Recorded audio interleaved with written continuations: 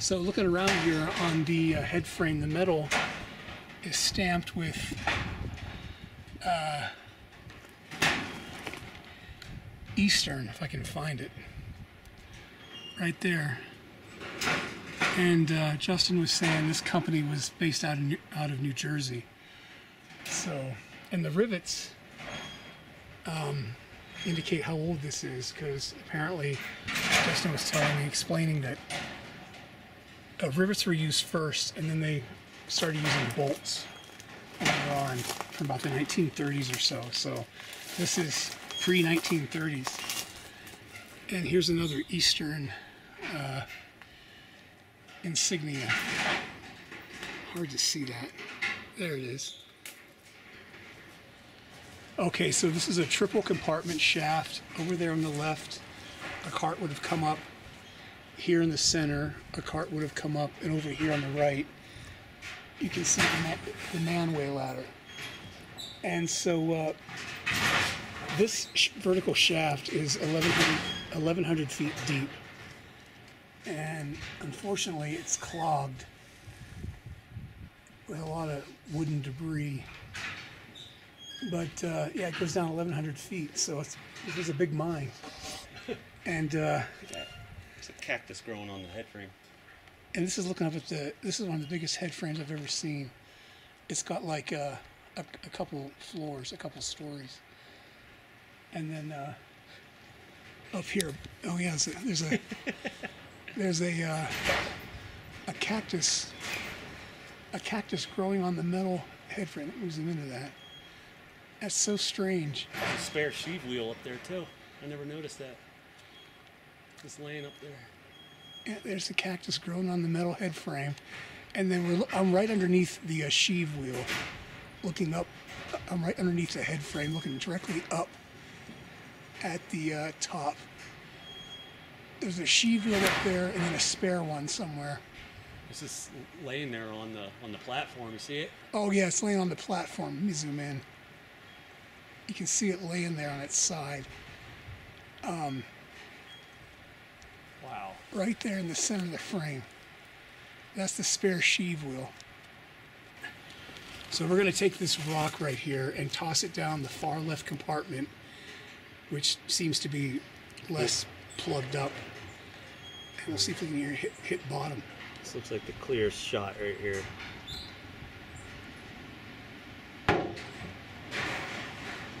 Yeah, it's plugged. It's plugged, yeah. That's what it looks like over here. Yeah, it's plugged. It collapsed in on itself about 100 feet down. About 60, 70 feet down. Yeah, that didn't sound very deep. Yeah. Yeah, it collapsed. So yeah, we're just talking to Justin about this collar on this vertical shaft. It's made out of concrete, which probably meant that the ground was very unstable. And that's probably why it's collapsed in on itself. Not too far down there, but I've only seen a concrete collar maybe once or twice in 14, 15 years. They're usually made out of wood. So they must have felt this was really unstable. And that's why they used concrete instead of regular lumber. So here is a cyanide container. You can see on the side there the stenciling. Aero brand cyanide, American Cyanide Company, made in Canada. That's kind of ironic. But I guess the cyanide would come in this container. It looks like a dog house. But we think it was probably in powder form. We don't know, but I guess they shipped it inside this container that looks like a dog house. So interesting. I never saw one of those before. And this head frame, this was more like a little mill structure here.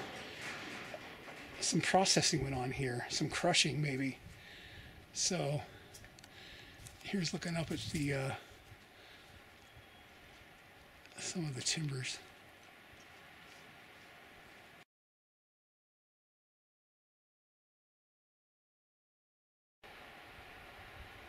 So we're hiking up this old mining road, and we noticed right here a cactus that's blooming. Check that out. And we're going to continue up that way. Okay, so we're making our way down through this forest and towards another abandoned mine site. And here is a what we think might have been some kind of kiln for doing assay work.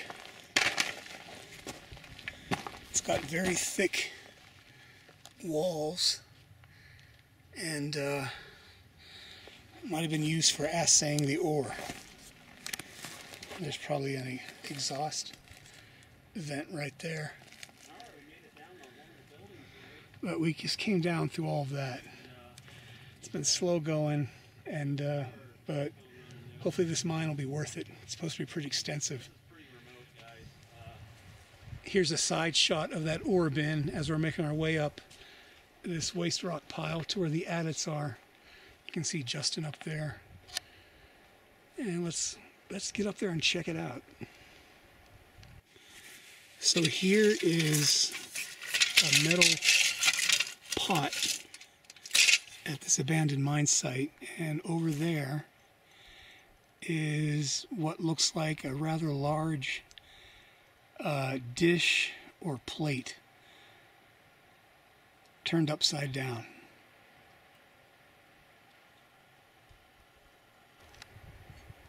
So up here on the waste rock pile is a collapsed, might have been a workshop or something. It's a pretty big building. And then over here is the portal with a homemade gate that we can get past on the right. See that gap there that erosion has caused? That's how we'll gain entry. So this is just right inside the portal. Some timbering, and then it stops.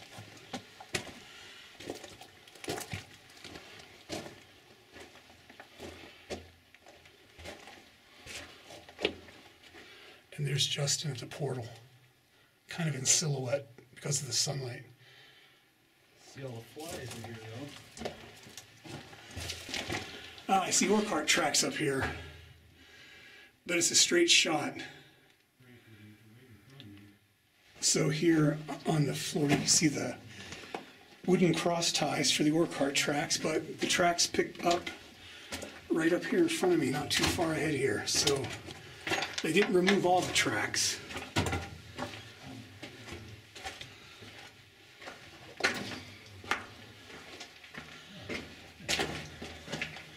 These cross ties are in pretty good condition. Check that out.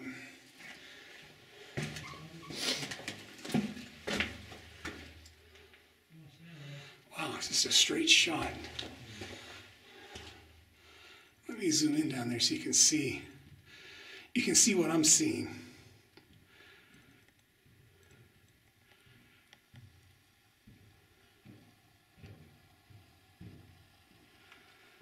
I'm not sure what's down there.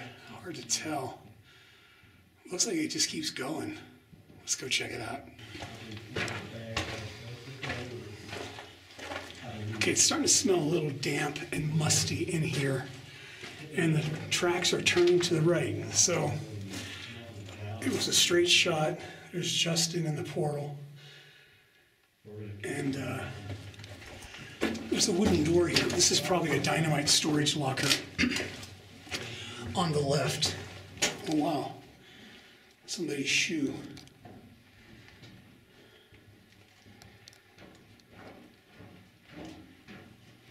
It's getting damp in here. Well, if this was dynamite storage, it's got a big hole in the floor. Check this out. They probably stored dynamite back there, but that's a very steeply inclined winds that we determined goes down 50 feet, probably to a lower stoped area. And I'm just wondering, see there's 4 or 5 boards placed across that hole, but notice how the third one from the left has a gap in it. I hope nobody didn't step on that and it broke and down they went. That's the danger of these false floors. You just don't know how sturdy these boards are. And wow, I hope nobody stepped on that and went down there. That's a pretty steep incline. But no dynamite in this one. And let's keep checking out the rest of the mine. We're headed that way. Oh, we got a split here. There's a Y intersection with the ore cart tracks. See that? Tunnel to the left with a lot of curves in it. And then this tunnel curves around the same direction. I bet these meet up. This is probably just a big pillar. Let's take the right side.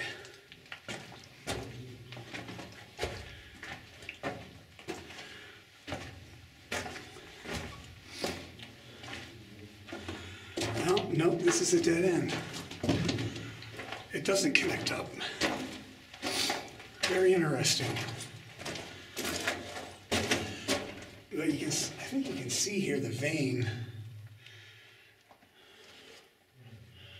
Right here where my light is. Because I think that's what they were following.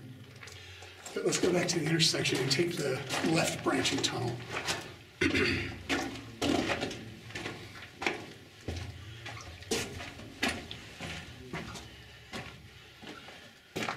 And here's the left. So the pipe here on the left would have been for air or water for the drills. We see this all the time in mines. There's always a pipe next to the ore cart tracks, and that's what that was used for. Now here's more shoes.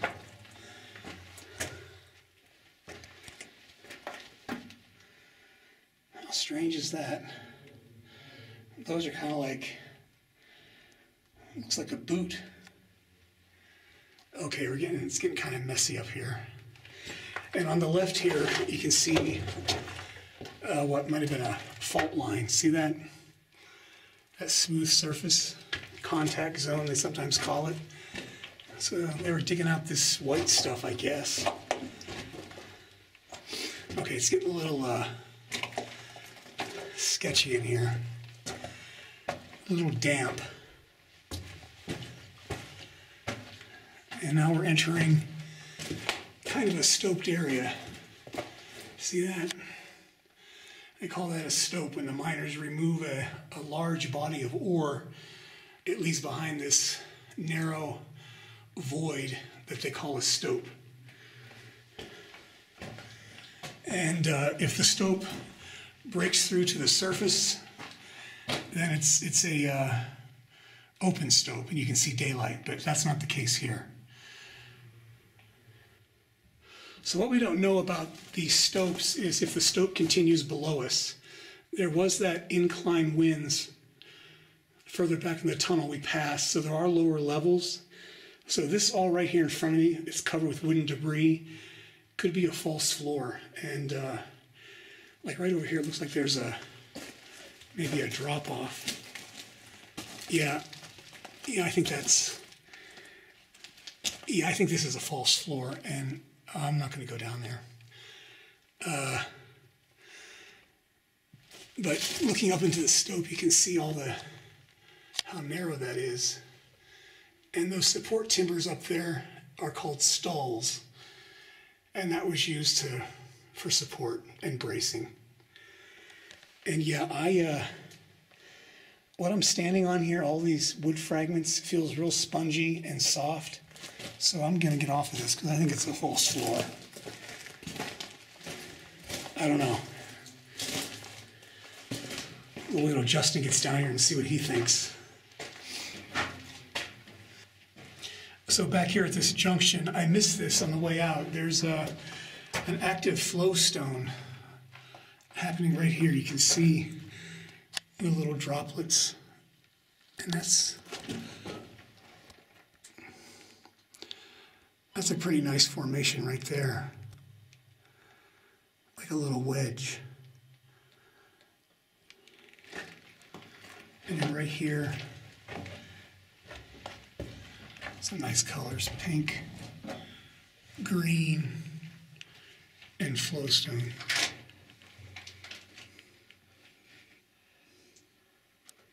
You can see them hanging down from the ceiling.